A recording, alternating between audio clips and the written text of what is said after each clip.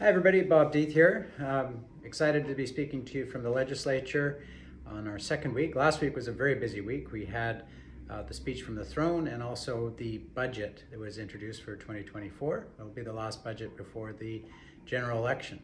I had the opportunity to speak to the throne speech, and so if you have a chance to look online, you can see my comments on housing and healthcare and many of the other initiatives that were discussed in the throne speech.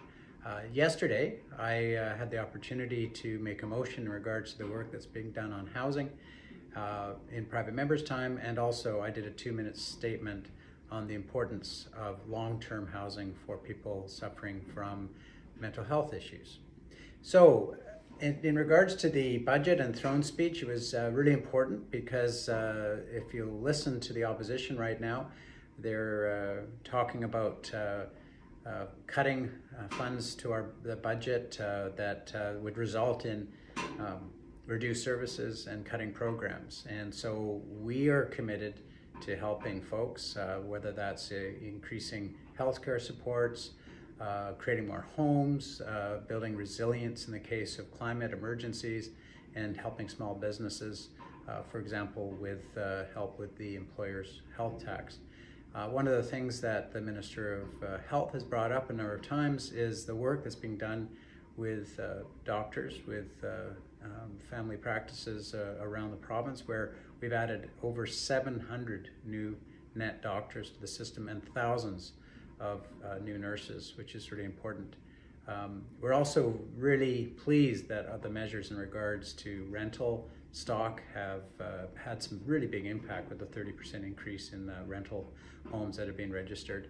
We're working very hard in terms of public safety, and we've seen a significant decrease in stranger and random attacks in the cities.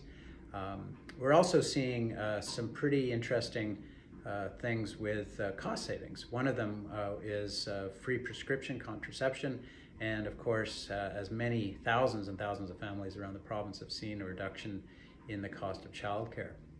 Now, as far as the budget, there were some really great pieces in there that I just wanted to share. One is increasing the BC family benefit with a bonus this year, and that'll help more than 340,000 families every month. And so that's really great. And also free access to the first cycle of in vitro fertilization, really welcome news, and that'll be beginning next year. We're also helping people and businesses with their electrical bills with a new program there. We're going to be providing record capital funding support, new schools, healthcare facilities, and housing, including the very exciting BC Builds program, which is actually going to be taking vacant or underutilized public lands and turn that into housing stock. We're also bringing in a flipping tax next year to make sure that we can continue the work to stop the speculation that's been driving prices up.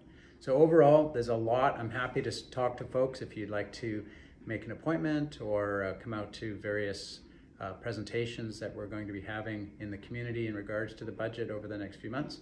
And I hope to see you in the community. Have a wonderful week, and we'll see you soon. Bye now.